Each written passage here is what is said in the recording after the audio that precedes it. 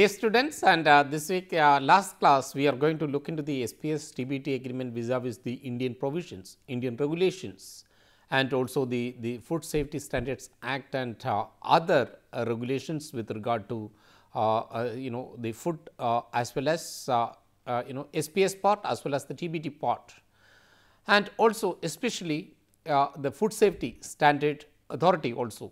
We are going to see that what are their regulations, licensing requirements, certification requirements, etc. So, in order to understand the background of within the background of SPS and TBT agreements, and we have to look into these particular laws with regard to India. And we are looking into the objective of TBT. It is very clear. So, TBT agreement very clearly talks about technical standards and assessment procedures, and it talks about non-discrimination between domestic actions and imported products. So, we saw the example the US the clove cigarettes case from Indonesia, and also standards. So, like the SPS, TBT agreement also says that they strongly encourages the members to adopt international standards,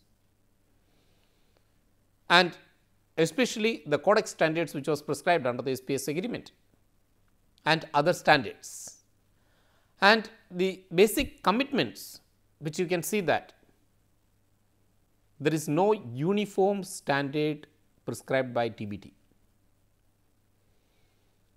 Every country have the freedom to adopt a standard which is suitable to them, but subject to the regulations, subject to certain basic principles, cardinal principles of non-discrimination. Again, you cannot set the standard arbitrarily in place of protectionism, and that standard cannot act as a barrier to trade. And also other reasons, the members can take action for protecting the environment, national security, consumer information. So, they can have their own provisions, but again only the condition is that these provisions should not be used as a protectionist measure to stop trade. So, then again the question is how these standards are set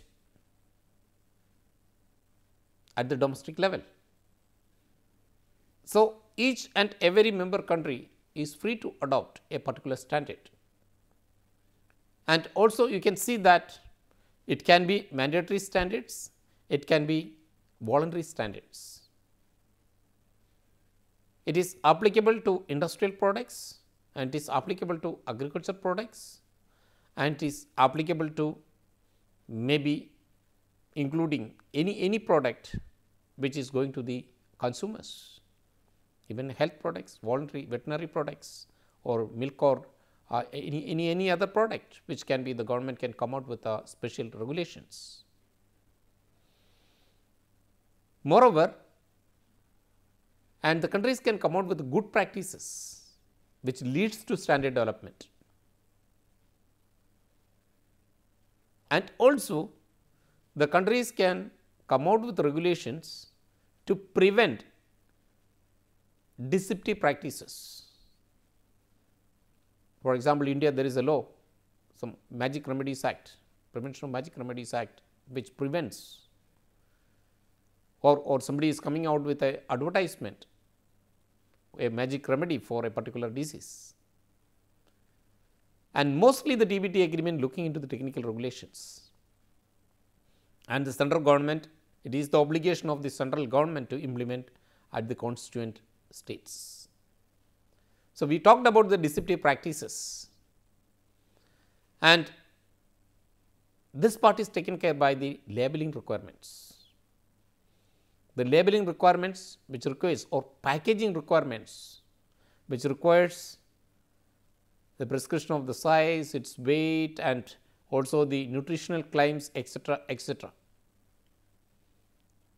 So, the TBT agreement can handle the the deceptive practices, the prevention of deceptive practices as well, and there can be provisions at the domestic law as well. So, here the TBT deals with technical regulations as well as the standard.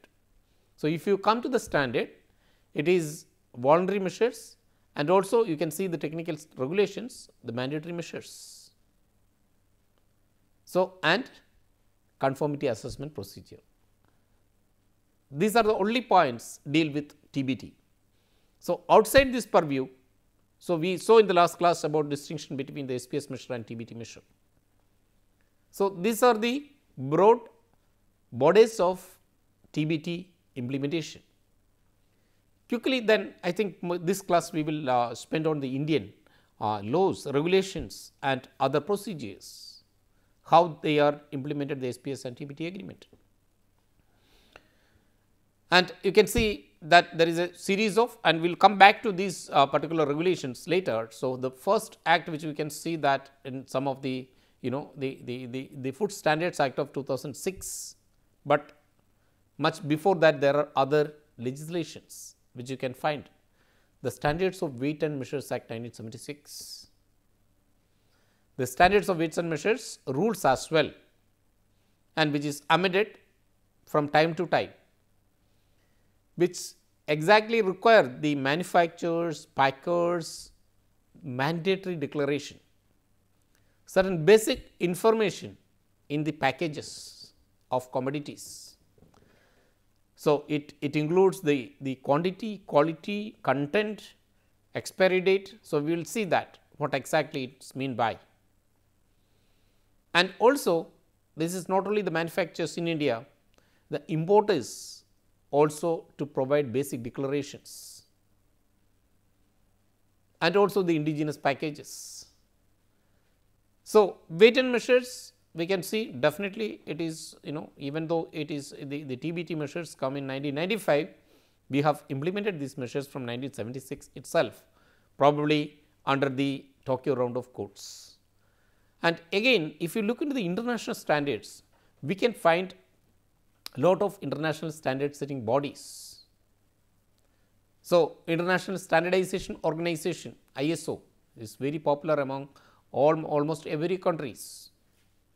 The International Electrotechnical Commission, the International Telecommunication Union, one of the oldest international organizations, they make international standards, and here the International Standardization Organization ISO, they have more than 9,600 international standards which covering all international fields.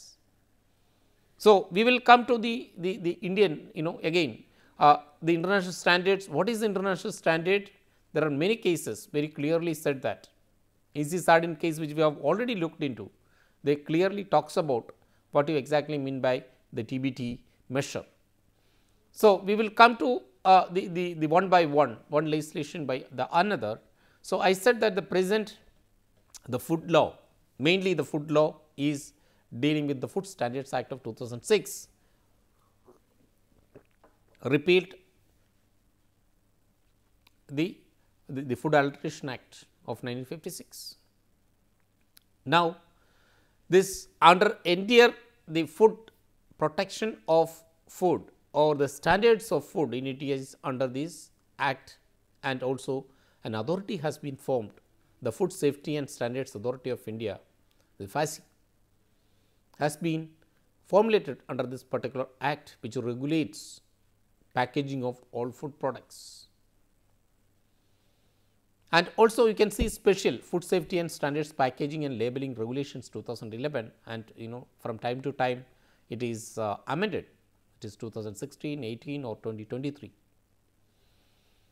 So, the food can be put, what is the standard of the package and what should be the what kind of contents can be put in packages, and also the regulations are also made under this particular act. If you look into this particular organization, Food Safety and Standard Authority of India, this is formed, this authority is formed under the Act of 2006, which handles food related issues under the various departments. This is the single authority which is created to deal with entire food safety of the country. And I see you can find that this authority, the food safety authority, laying down science based standards. So, you can see the SPS agreement based on scientific evidence.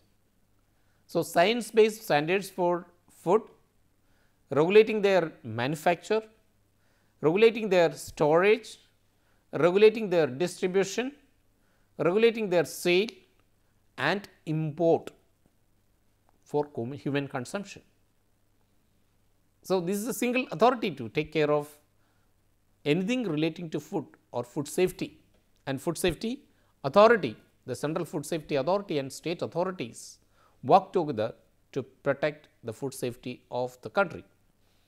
If you look into the declared objectives of food safety authority, you can see that main function of the food safety authority is formulation of regulations and guidelines and specifying appropriate system of enforcing various standards, and the mechanisms and guidelines for accreditation and certification bodies engaged in certification and accreditation of food business. Because if you want to do a food business in India, you require certification, you require license and you require permission from the food safety authority. And also it provides scientific advice to the government of India on food safety, and it collects data on food consumption and also the risk assessment, contamination of food and residues, and also identification of emerging risk. So, all the mandate of the SPS agreement is with the food safety authority, and also it contributes to the international technical standard making in food, sanitary and phytosanitary measures, and also consumer education is also one of the mandate of the food safety authority. And you can see that a component of the food safety authority, the food safety compliance system, is one of the important mandate. Through this particular system, you can see the entire food licensing and registration system is made online by the authority.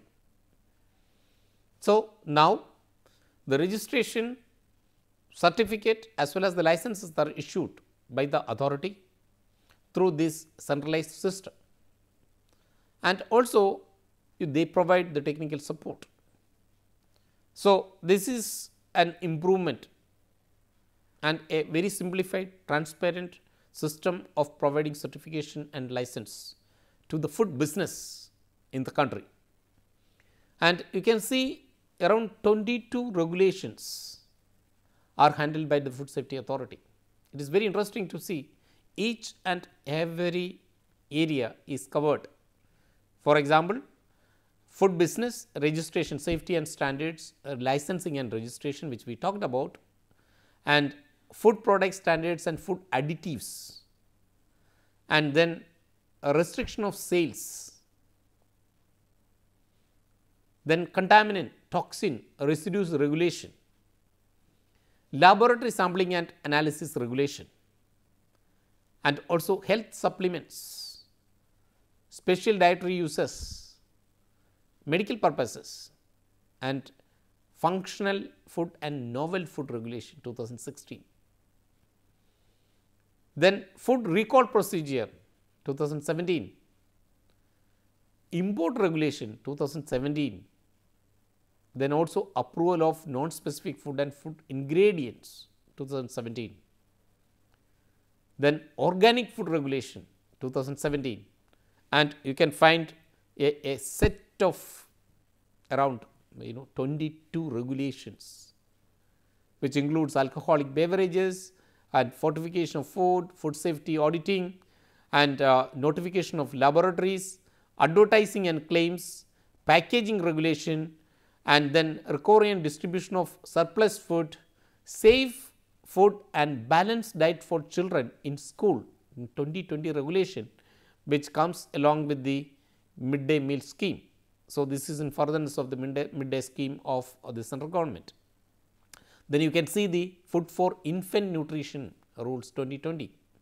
Then again you can see the labeling and display regulations of 2020, and you can see for certain specific products like Ayurveda in 2022, food safety and standard. So, very importantly the vegan foods regulation 2022. So, the government of India, the government is also come out with the vegetarian food, the standards for the vegetarian food in 2022. And the last is with regard to the use of recyclable plastic, or you can see that the plastic baggages. So, the Food Safety Authority in India deals with the entire area of food safety, whether it is food packaging or it is labeling, also they are dealing with labeling regulations. And also you can see that they prescribe standards for packaging materials. What kind of, for example, in the case of the plastic packaging materials, they come out with new regulations in 2023. So, you cannot use certain plastic baggages with a specific thickness, specific, they come out with a migration of limit. They change the limit recyclable use of plastics, and the packaging regulations are strictly implemented. So, now in India you can use only recycled plastics, recyclable plastics for wrapping of foods, packaging of foods, and also the Indian standards of printing inks for use of food packages. What kind of printing inks can be used in food packages, and also regulations with regard to different food products. The same packaging cannot be used for the same different food products. So, that is also mentioned under schedule 4. And then for example, this I have given an example of a container, a food container. What is the standard of a food container? It says that the container is rusty. All containers shall be securely packed and sealed. The exterior of cans shall be free from major dents, rust, then perforation and seam distortions, free from leaks. Enameled container that has become chipped and rusty. A copper brass container which is not with proper tins. Then containers made of aluminum not conforming in chemical composition to the particular standard IS 20 and 21, the other utensils, aluminum. So, there is a standard for using aluminum wrappings or aluminum alloy utensils. There is a standard for using it for food preparations. So, you can see a container, a packaging container, what is the standard of container is given as an example. There is special standards for packaging of milk and milk products. So, you can see the packaging of milk and milk products, what is the standard prescribed by the Food Safety Authority. So, it says that the bottling or filling of containers with heat treated milk, so pasteurized milk and milk products should be carried out mechanically, and the sealing of the containers shall be carried out automatically. It means that no human intervention in between the bottling and packaging of milk. Then wrapping, this is talking about bottling. Next is talking about packaging. May not be reused for dairy products. So, that means the dairy products containers should not be reused, and also the sealing process for treated milks drinking milk, liquid milk or milk based products. So, it must be sealed immediately after filling by means of a mechanical device. So, that means with human hands you cannot wrap it up, you cannot use any human intervention is permitted for milk and milk products. And also immediately after packaging, the dairy products in the rooms provided for storage should be sealed, and it must be in refrigeration mode. So, there are special packaging requirement for milk and milk products. I have given only very few examples. So, the new food safety packaging guidelines 2023 is they come out in 2023, this year only. They talked about specialized requirements for packaging materials. So, it is basically focused on plastic packaging materials and what is the standard of the plastic, recyclable plastic used for packaging, and also a recommended list of packaging materials for individual specific products are included in the schedule. So, packaging and storing is an important issue. So, India also come out with a higher standard this year itself for packaging and storing of food materials, and which is included in the schedule. So, slowly after enacting the law in 2006, so maybe is maybe after many years, so around maybe 17 years. So, India is gradually increasing its standards. So, most of the rules which you can see in 2011. So, it means that from 2006 there was a transition period for 5 years is given by the government of India. Then they come out with regulations, and now more than 10 years they are increasing the standard, the new food safety packaging guidelines which talks about.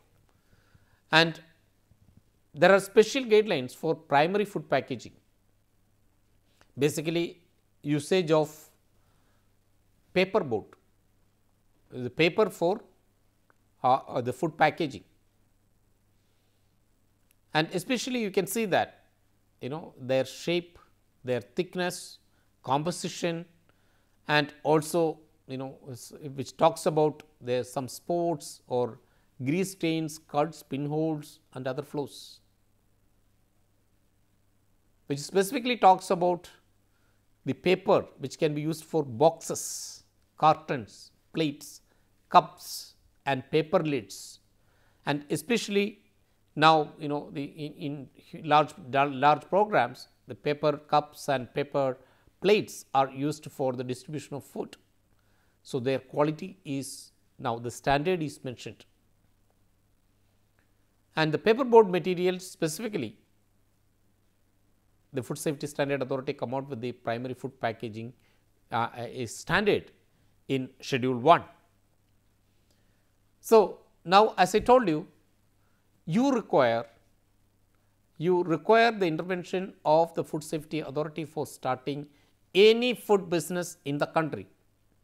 That is 2 ways, and one is for small businesses where the annual turnover is less than 12 lakh rupees, and such registrations require only a certificate. They have to apply for only a certificate from the Food Safety Authority,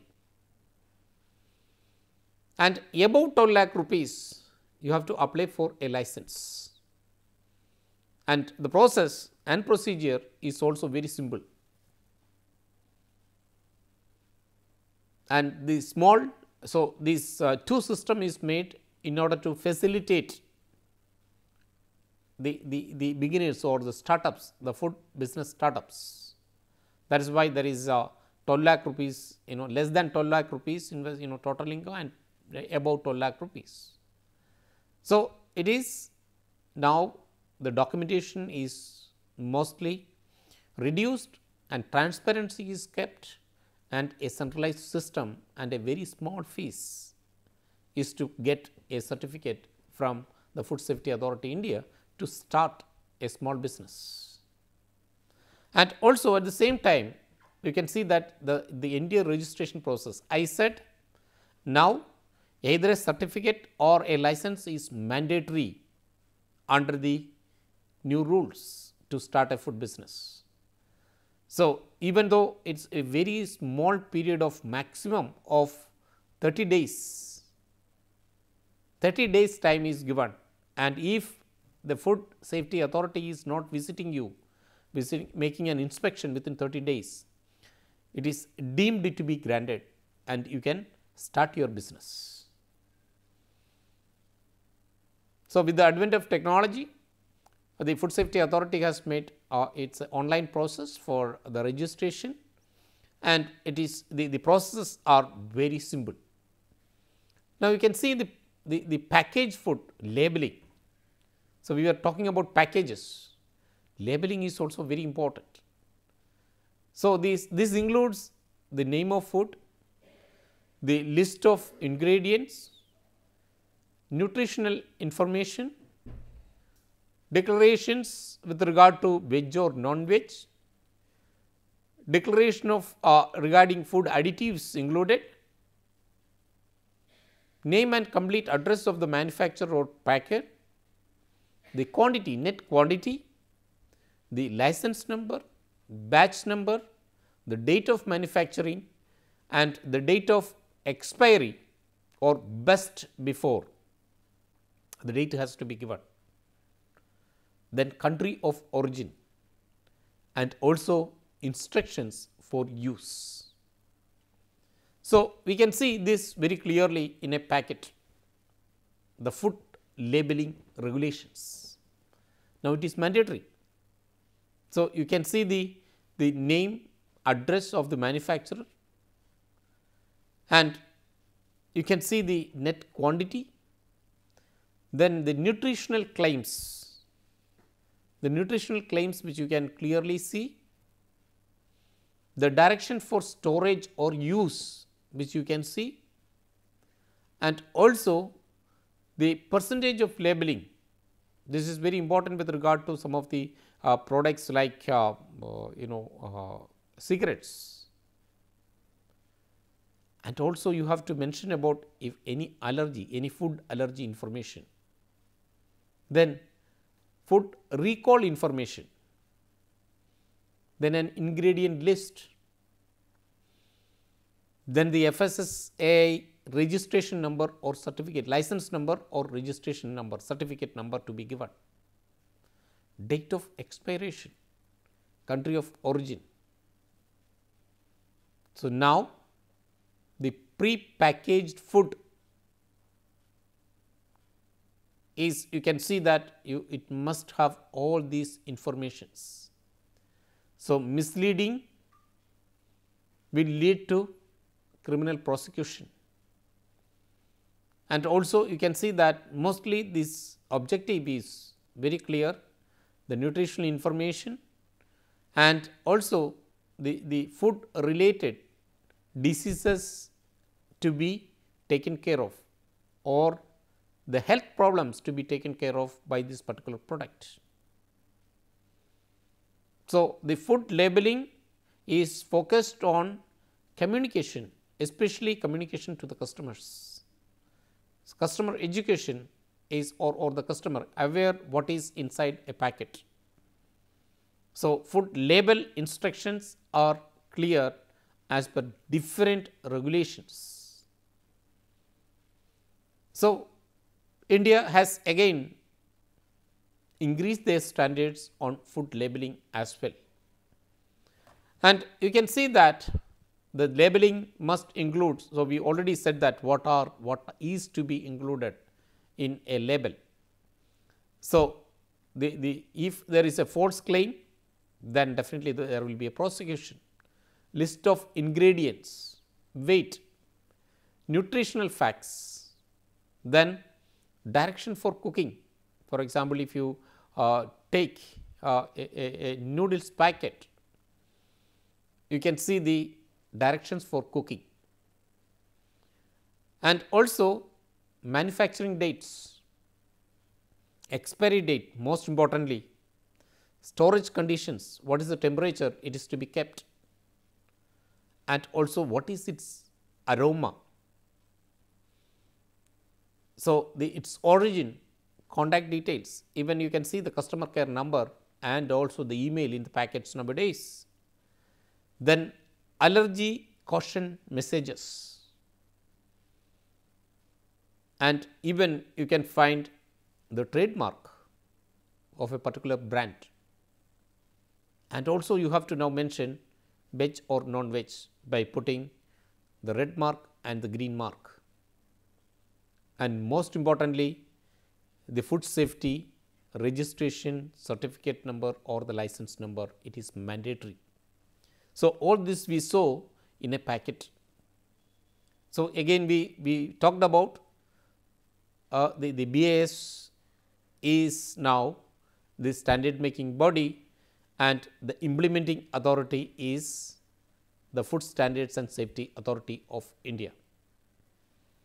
So, BIS, which we already talked about this mandatory the mandatory certification, and which mandatory certification includes food items as well. So, we can see that in conclusion, India is complied with the SPS agreement as well as the TBT agreement through a set of legislations.